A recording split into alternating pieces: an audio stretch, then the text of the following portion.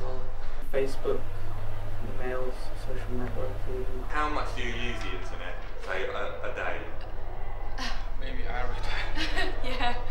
Oh, probably on a regular basis. I don't think I probably could go a day without using it. We use the internet every day, to the point that it's become part of our culture. We all remember the day Wikipedia shut itself down in protest to the copyright bill, SOPA, that threatened to diminish the freedom of the internet. But recently, the internet has campaigned against a new legislation bill, the Anti-Counterfeiting Trade Agreement, or ACTA. But what is ACTA, and how is it different? There are a number of treaties already in place regarding the protection of intellectual property on an international basis.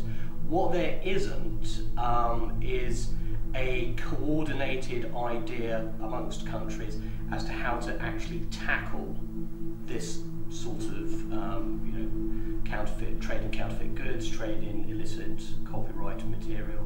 It's a framework for policing existing rights, so it's not necessarily introducing any new rights, it's just saying these are the rights we've got, but they're not necessarily policed effectively thus far. So why has the internet galvanised against the bill?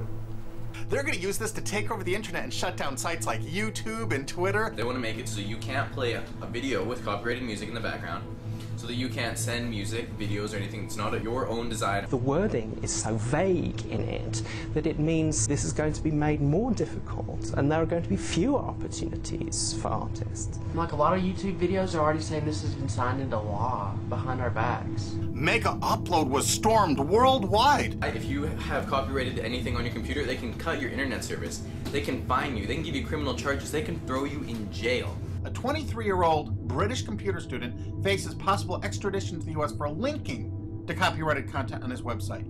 But perhaps there's more to the bigger picture.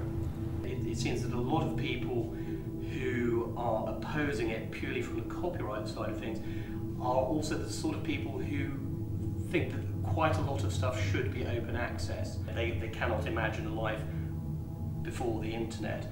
And so much content on the internet has been made freely available that it is rather difficult for people to give that up.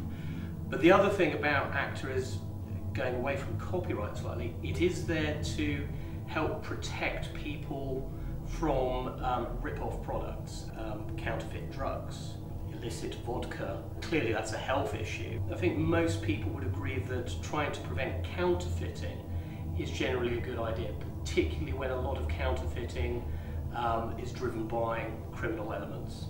Are we right to be concerned over ACTA, or will it do our society some good? Either way, June 2012 will certainly be remembered, for better or for worse.